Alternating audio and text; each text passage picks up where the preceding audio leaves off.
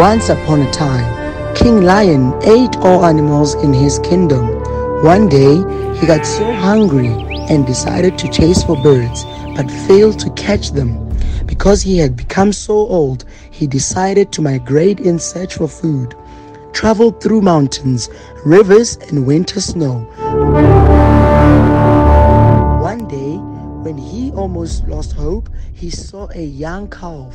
King Lion decided to chase it, but because of old age, it failed.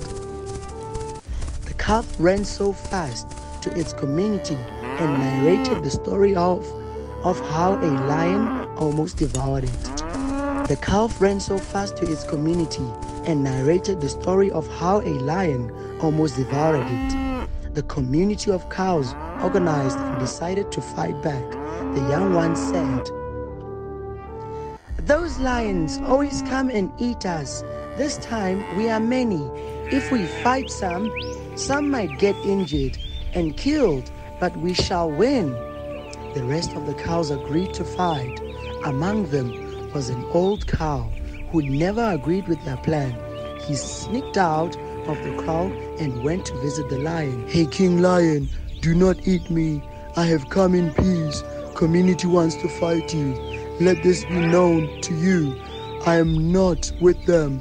I'm old. I deserve to live. Let's collaborate.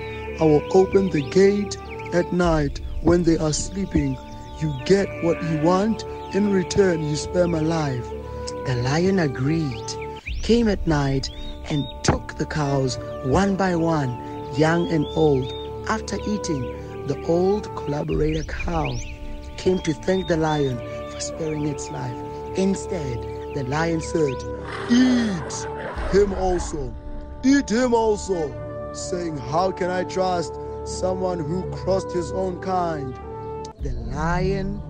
The old cow cried, tried to run, but could not be able to run. He said, "I was eating the day I collaborated with the enemy." The end.